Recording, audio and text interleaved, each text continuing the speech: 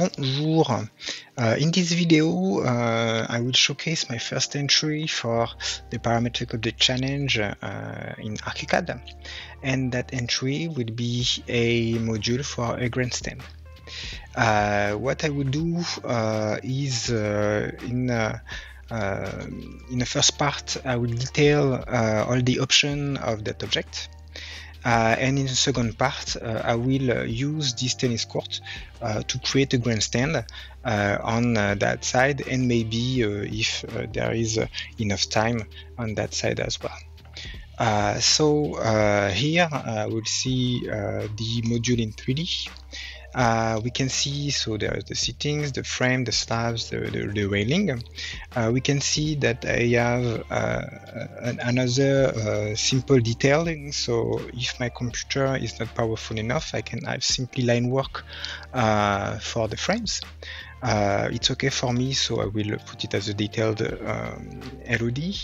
And we can also see that on the right side we do not have the right part of the frame, and this is normal because when we will create the grandstand we will duplicate this module, and if we keep and if we do not have the option of having or not the right part of the frame, then we will simply have duplicated geometry on all the axes of our grandstand, which will not be good. Will not be good to say simply. So how do I use this object? It's mostly used in 2D, but for example I can already here raise the number of frames, and here I can see that I have now 5 frames in this module. The maximum is 6, so if I want to have more, then this will be the limit here. In 2D, I could also do the same. If I want to, for example, have 4 frames, then I will do it that way.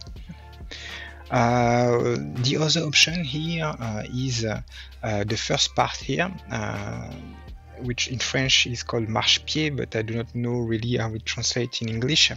But here we can see that the first part is a bit deeper, so that simply means that I have more room. For example, if the people do not have space to walk in front of the grandstand, then they would have with this option here.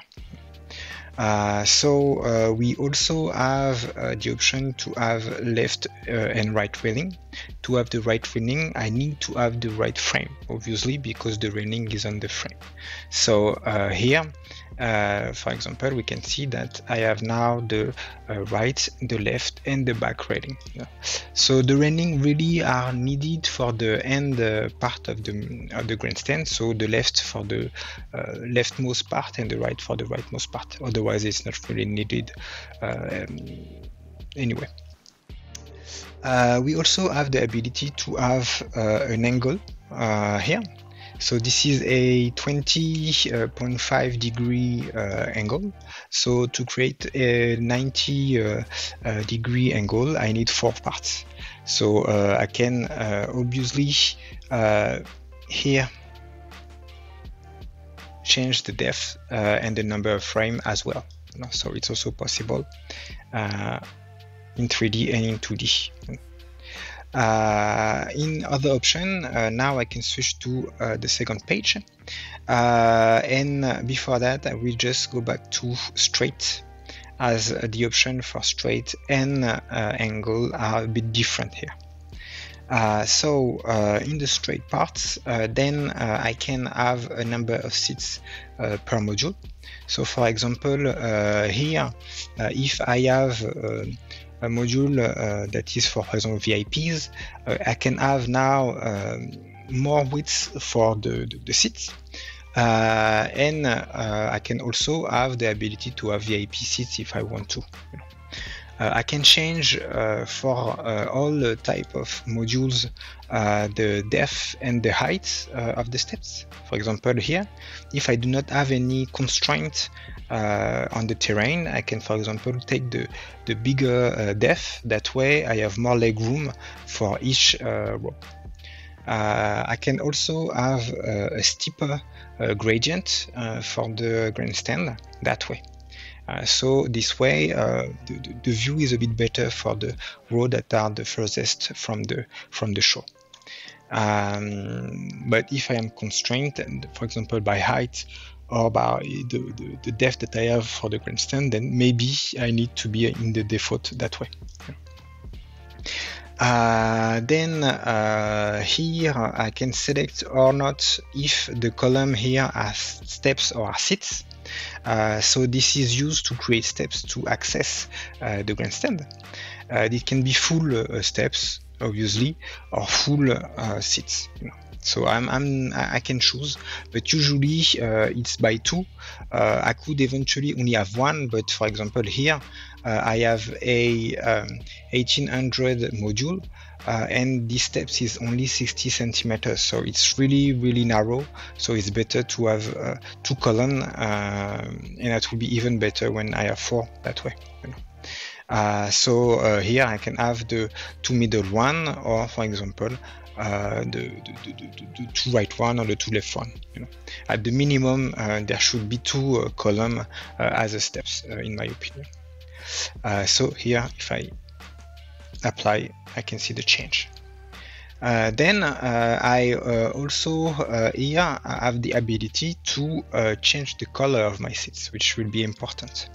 Here we can see that all is yellow, and here we have my seat selections. So the seat selection is to change this, the type of seats and the color.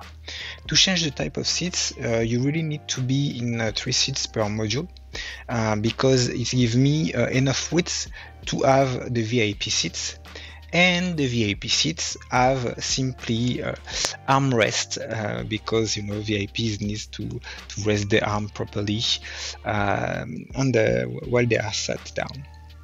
So if I do not want this kind of seats, then I simply go back to standard and I can go back to 4 that way. Also here I will be able to change to select all of the seats of my module. Simply some column, if I want to, for example, or I can select individual seats. If, for example, I want to write something in a stand by simply having a different color. For example, here I have selected my seats. Now I can see I have 3 seats that are selected. I have changed the color that way, and I can see here the 3 seats are changed. I can do it obviously as a select all option. We can see now that all the seats are blue. And then the last option that I can have here is eventually changing the slab finish, so this part here, or the railing finish here, because there is a panel here. By default it is in glaze finish, but for example if I want something opaque, that way I can change it as well. So those are all the options for the straight for the straight types of module. Let's see what we have now for the angle type. So I go back on the first page, and now I can go and change the type of stand.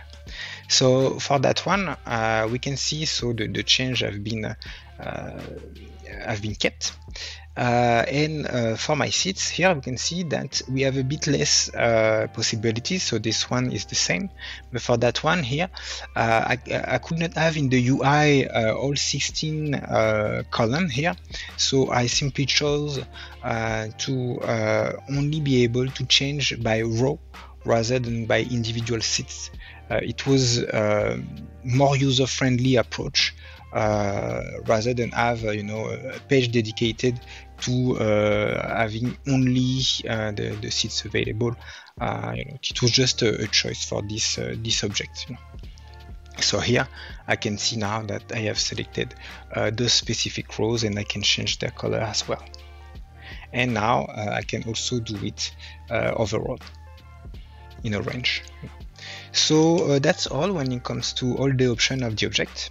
What I will do now is simply speed up the video, and I will create with some music background the stands here, and at the end I will put the video back at normal speed, and I will just draw some conclusion.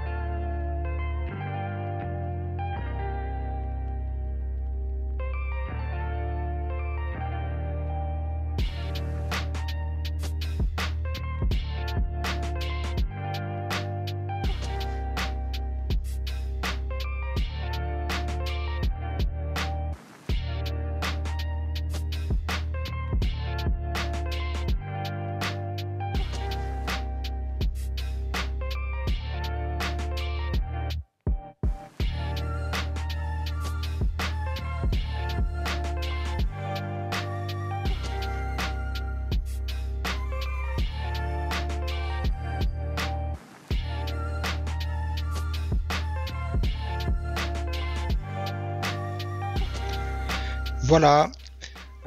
So as you can see, it was quite fast. The video was sped up, but still I was able to quite quickly change the design of the grandstand, change and create some railing, and also be able to change the color and even create and put a name on one of the grandstands. So it should be read as GDL. It's not Google, it's GDL, but you know, it could also be, for example, the name of a team, of a football team, or the name of a city, for example. So it's also possible with this object. So that's quite interesting. Last but not least, object in a BIM software should have some information to be scheduled. So they are in this object. Here we can see the schedule here that is now populated. You can see that I can have the different dimension, different numbers of column of seats. I can also have different and see which object have their railing on or off. And this is the most important one. I can also see the number, the total number of my seats. You see, so 3,520 seats, which is quite nice to design quite easily in plain view or in 3D, and also in, I believe, in quite user-friendly way. You know. So this is all for this subject. I hope that you liked it and the video as well. And I will have other entries for this challenge, and I hope that they will be as good as that one. Bye.